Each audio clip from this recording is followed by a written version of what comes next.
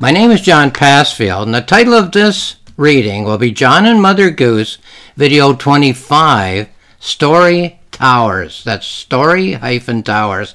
So here is my novella, John and Mother Goose, The Carnival of Tales. A picture of John and Mother Goose surrounded by nursery rhyme characters at the Mother Goose Carnival of Tales.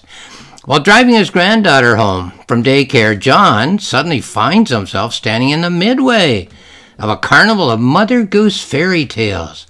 He's greeted by Jack of Jack and Jill fame, who tells John that Mother Goose is expecting him, as she has a role for him to play. But what does Mother Goose want? Why does she think John is a writer of detective stories? And why, when she meets John, does she greet him as a long-lost son? And for that matter, why do so many of the fairy tale characters have different stories that they want John to write for them instead of the ones in which they have lived for hundreds of years? John is not a mythical creature. He's only human, after all. But can he save the Mother Goose Carnival of Tales? Sorry, here, I lost my place. Can he solve the mystery of the vanishing fairy tales? Okay. When a person buys a car or any other substantial object, it makes sense to walk around it and look at it from as many angles as possible. It makes sense that the many-angled view is the best way to work towards what will eventually be a single idea. In the arts, these viewing angles are known as points of view. In the simpler art forms, those that serve for entertainment or to convey information, it's quite logical to maintain a single and consistent point of view. However, in the more complex art forms, those that respond to the complexity that human life here on the earth presents to us, artists, such as writers in the field of the novel, have developed techniques that provide a multiplicity of points of view. So the point of view that John takes in the passages that I will read, in order to try to understand the experience that he's going through, I have labeled Story Tower Points of View. Story-tower. I'll talk about it later. There's one story tower in each of 8 chapters, and I will read them all. So each has 3 lines, really, and there's 8 of them. So let's go to chapter 2, page 7 for the first one. Here we are. So they're little stories, okay? Little stories. It was an old clock that the owner had purchased at a flea market. As far as the clock knew, it was centuries ago. And then the third one, the time that the clock announced was ancient, but the owner was never to know. So that's 3 verses of one story tower. Okay, let's go to chapter 3, page 14, and there will be 3 more for this one. Duquaquia's duck lived in a dry pond on the side of a hill. The second one, if only I could invent a way for water to flow uphill, thought Duquaquia's duck. And then the third one, if I were a beaver, I would know a lot more about the properties of water, thought Duquaquia's duck. So, something to do with logic, eh? Duck logic, but also human logic, maybe. Let's go to page 22. Here we are for another one.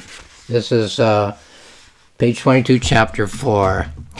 All things are true at all times, said Heraclitus, or one of those other Greek philosophers in the Agora. Okay, and then, not all things are true at all times, said Heraclitus's brother, or perhaps a friend in the Agora. Some things are true at all times, and other things are not. And then we go to the third one. It is the task of everyone at all times to know which is which at any time, said either Heraclitus or another brother or another friend in the Agra that day. So plenty of human logic, plenty of human wisdom. Chapter 5, we start at page 30 for another one. Vice Admiral L7 Seas Albatross was the Vice Admiral of the Albatross fleet. Okay, the second one I'm looking for, here it is. Vice Admiral L7 Seas Albatross's sailors liked him as a person, for sure, but didn't have much confidence in the readiness of his warships to engage in combat should the necessity ever occur. And now we look for the third one.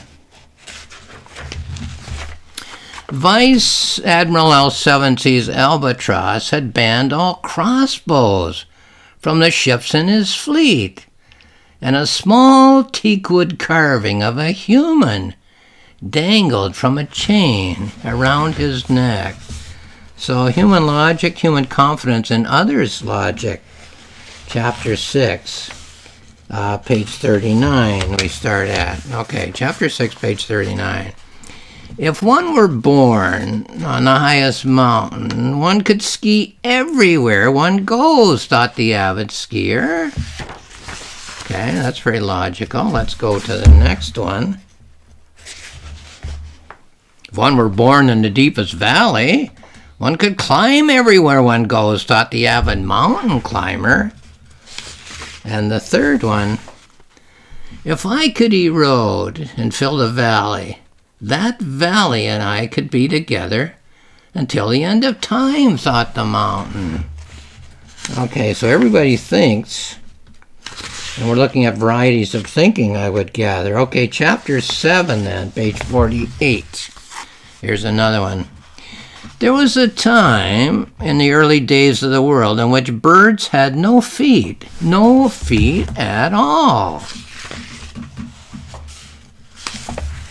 The birds grew exhausted as they flew around and around in the sky. And then the third one, I have a theory, thought the terra firma bird, that if we just keep landing doggedly over and over again, despite the pain that we will accrue, we will grow feet in what will seem like no time at all. Okay, then we go to 8 for another example of logic. The air on the surface of the earth is 1 part wisdom and 3 parts folly. The folly thins and disappears as the mountain is climbed. If one breathes at the top of a mountain, one will die. And then the last one, chapter 9, page 64. Let me try this. Patentient pterodactyl. Okay, we're supposed to say pterodactyl. So, anyway, let me say this. Patentient pterodactyl was quite concerned. The sky was so dark that he couldn't venture to fly. Okay, now we go on to this. All of the other pterodactyls seemed to have disappeared. For all Patentient pterodactyl knew, he and his wives were the only pterodactyls left alive. And on to the last one. A thin shaft of sunlight broke through to the earth for the first time in months, or perhaps it was years. Who, wondered Patentient pterodactyl, would be so callous, even so cruel, as to bring children into this inhospitable world? So there's some pterodactyl logic. Okay, so those are the story towers in the book. They're spread out because they're interacting with one another, but they're also interacting with all of the other imagery of the book, which is the imagery in the mind of the main character. Now, I have to admit that the term story tower, story-tower, strikes me as a little bit clumsy. But when I thought of the term, I was at the point where I developed many different point-of-view techniques for the poetic novel, and I'd run out of the most clear and simple technical terms to use. It struck me that each example of this technical device was a story, and since there were 3 sections in each chapter, I visualized the 3 of them as stacked on one another. Hence the term story-towers, towers. Luckily, though, when I print my novels, I remove all the headings, so any clumsiness in the nomenclature is not noticeable as a person reads the book. So you won't see the word story towers in the book if you read it. The reason that I developed the story tower technique is that I believe it's the desire of all thoughtful humans to consider a multiplicity of views as a means of attempting to understand the situation in which one finds itself.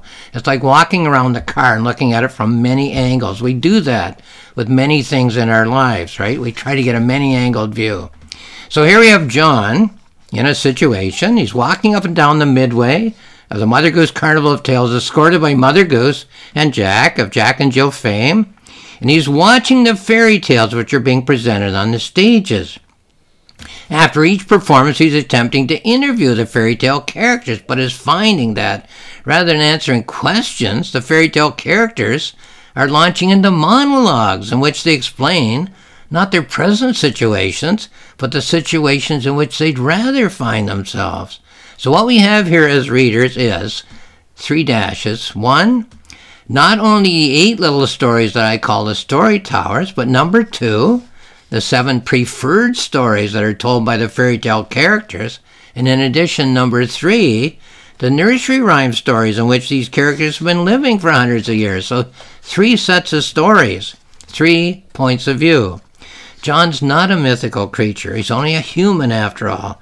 As a reader of this novella, John the reader, I can only hope that the main character of this novella, John the character, will be able to consider in the depths of his mind all of the implications of the interactions of all of these stories and come up with something logical as to the meaning of this particular experience. So I'm not sure how logical many of those characters in those little stories were, but hopefully we, as readers, and hopefully the main character, are very logical when we try to puzzle out what's going on.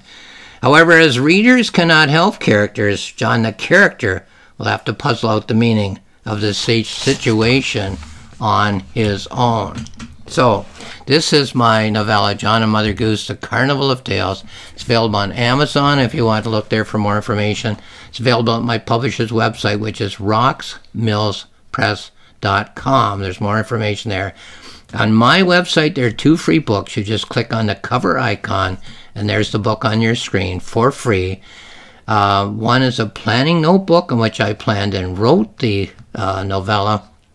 The other is a journal, a reflective journal, in which I just made notes on all kinds of topics as I polished the novella for a month or 6 weeks. So if you're interested in any of these topics, have a look. Lastly, I'll just say thank you for watching this video.